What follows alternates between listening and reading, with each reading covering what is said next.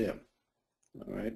Until a child normalizes, develops their sensory function, and until they've developed global neurological function, which will permit them to engage in an active play, essentially all children are kind of stuck with stimulating themselves through sensory play.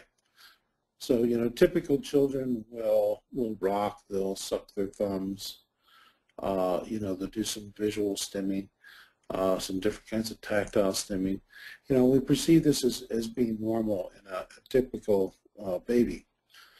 However, in our children within the spectrum, the sensory dysfunction and resulting sensory addictive behaviors become consuming.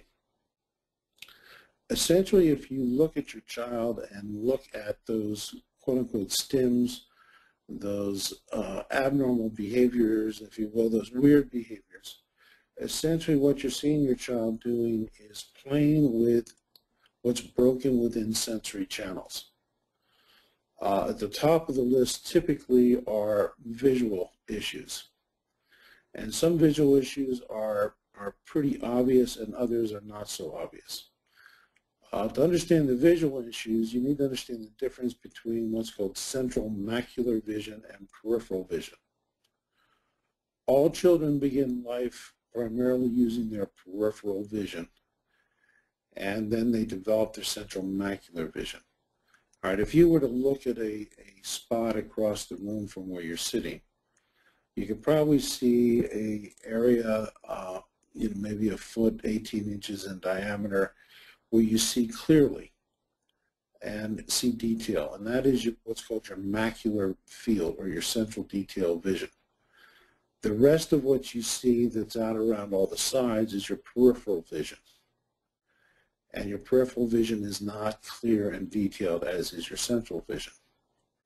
Visual stimming, visual debilitating sensory addictive behaviors, essentially are children playing with that peripheral vision which is enhanced. Children with normal vision do not visually stim, simply because it doesn't work.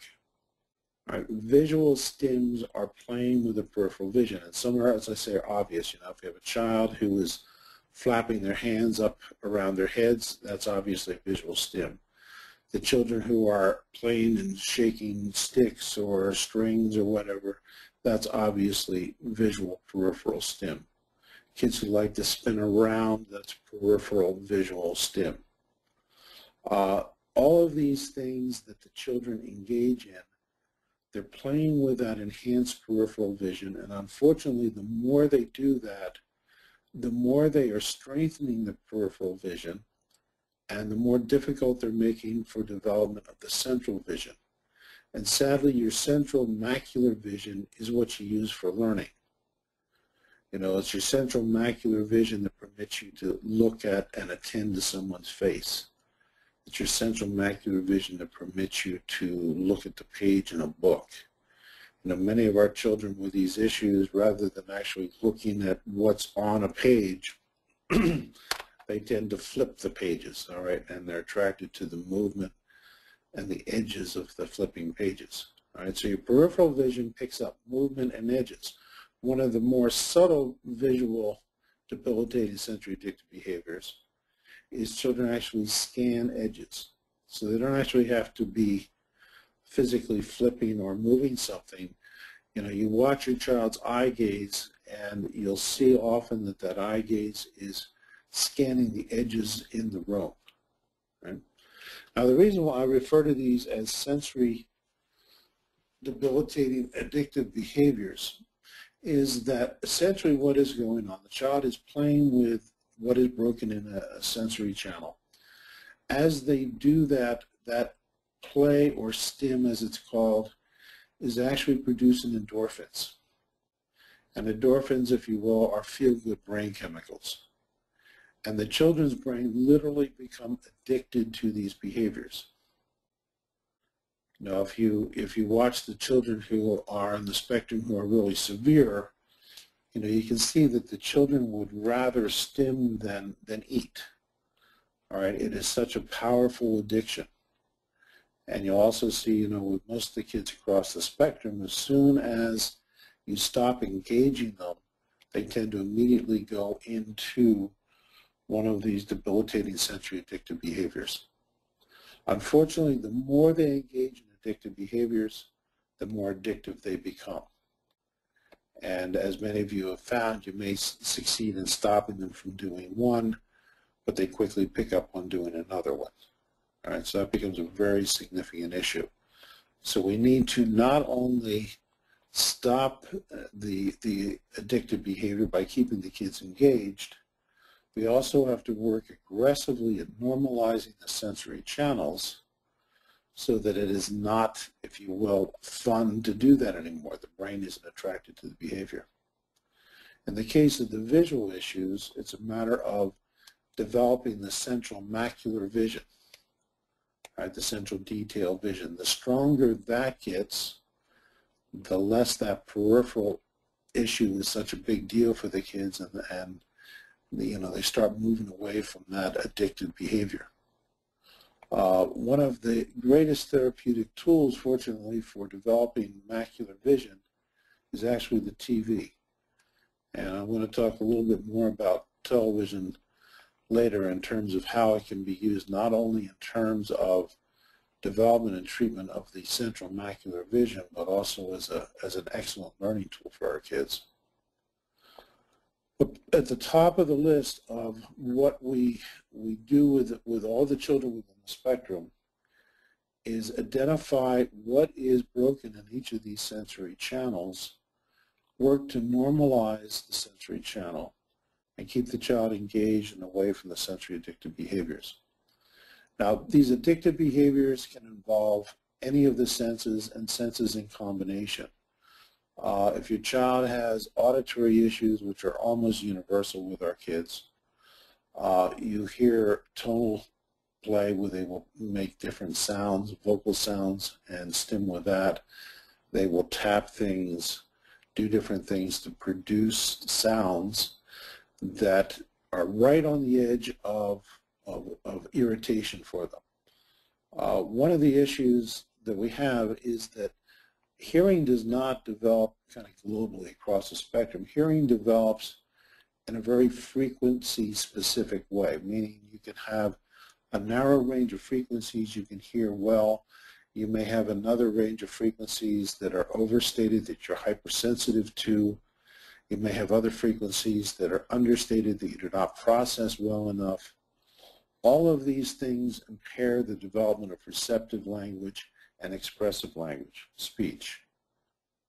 All right, so the auditory issues are right up there in terms of importance with the visual issues, and you know, are certainly one of the most common issues.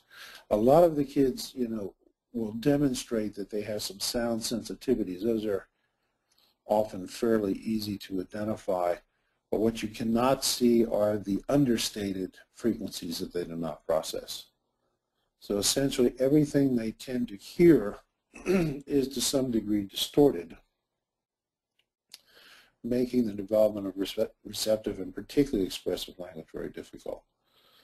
A number of years ago, we helped develop something called the listening program. Listening program was an outgrowth of my working with sound therapy programs since the early 70s when I first discovered Dr. Tomatis in Paris.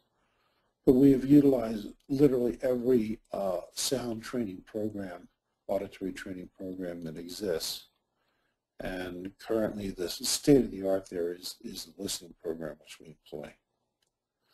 The kids can also engage in tactile stim. You know, your kids who like feeling edges of things, who like rubbing things that are soft or things that are hard and rough. You know, we have kids who like, you know, rubbing their father's faces and feeling their beards. Again, like any other channel, they will do this. Sadly, many parents perceive this as being simply a soothing thing that the children do and actually encourage it. And again, if you encourage any of these things, you're encouraging addiction. And do the kids like it? Absolutely. They like it just like a drug addict likes his drugs. Doesn't mean it's good for them. All right, there are also stims that involve odors. There's stims that involve tastes. All right, so all of these areas are incredibly important, because if the brain is engaged, if the brain is directed toward sensory addictive behaviors, the brain is not going to be directed toward development and changing and moving the child on. So number one, we keep the child engaged virtually 24/7, and we work to normalize all the sensory channels. Now the next piece that has to happen is something called sequential processing. Sequential processing is something that develops in every human being. And essentially, sequential processing represents how many pieces of information you can take in sequentially in a row. And essentially what this translates to is how much can you see and understand, how much can you hear and understand, and with what complexity can you think. All right, so this is a very, very big deal. If we look at the difference in function between typical children between a year of age and 2 and 3 and 3 and 4 and 4 and 5, those dramatic changes we see in global function are primarily a reflection of improvement, development of this sequential processing. All right, and sequential processing translates into short-term memory, working memory, and global neurological function.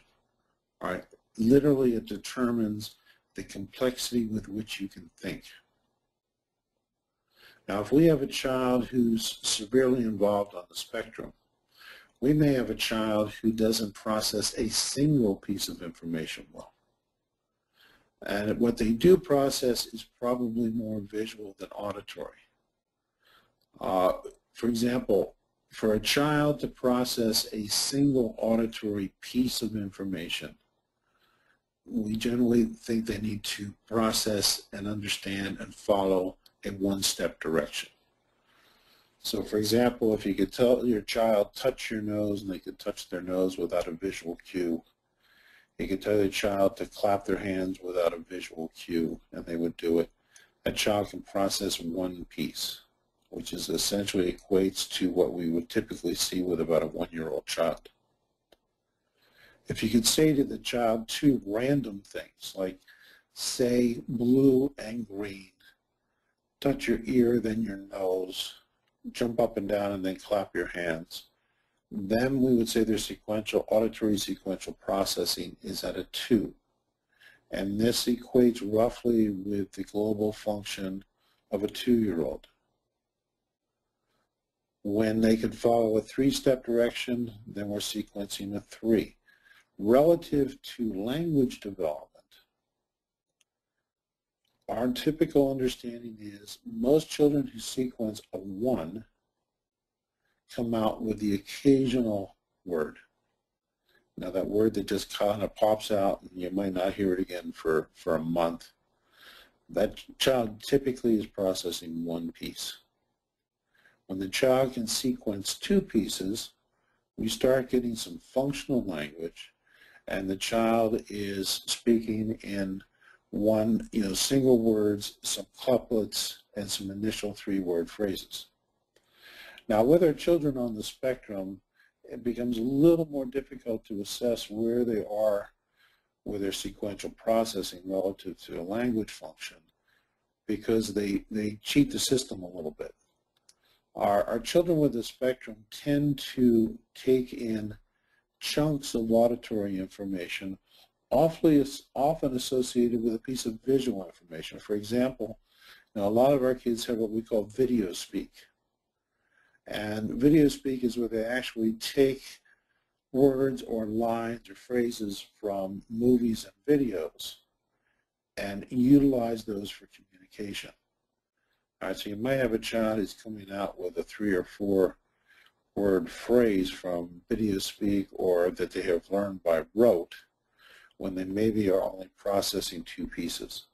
Right?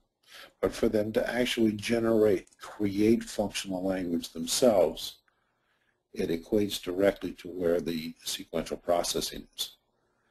Typically, we need to get sequential processing up to about a 3 before a child is able to engage in appropriate independent developmental play.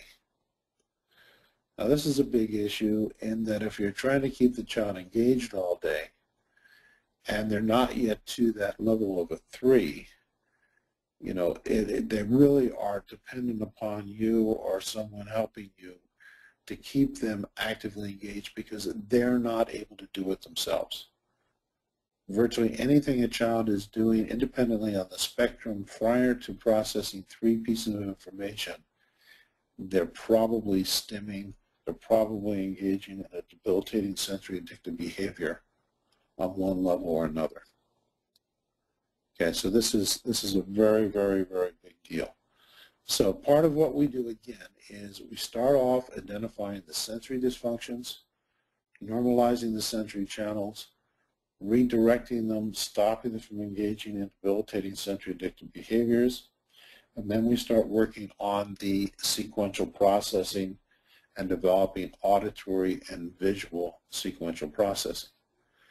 The development of the sequential processing is largely a matter of determining, number one, where the child actually is with their auditory and visual processing, and then providing lots of opportunities to move it up another notch.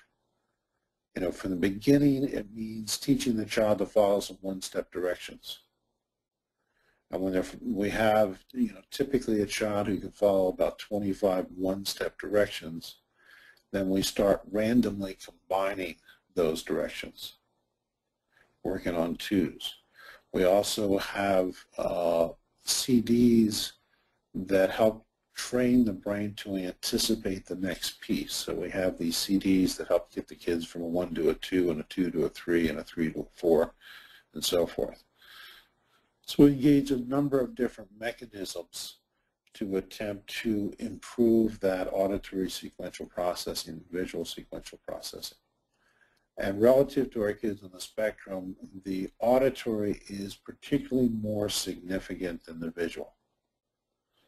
With rare exception, most of the kids on the spectrum are much stronger visually than they are auditorily, which creates some problems all of its own, which I'll talk about in a few minutes.